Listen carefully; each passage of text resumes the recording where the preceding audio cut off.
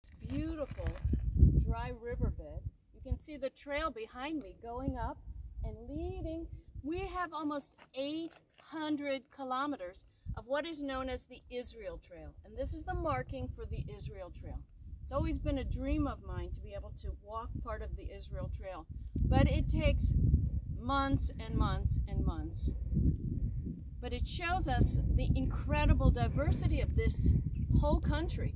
You go from the very top of Metula and wind your way through this nature and end up in Eilat, or vice versa, or any place in between. So this is just one of the little segments that you get to walk if you're on the Israel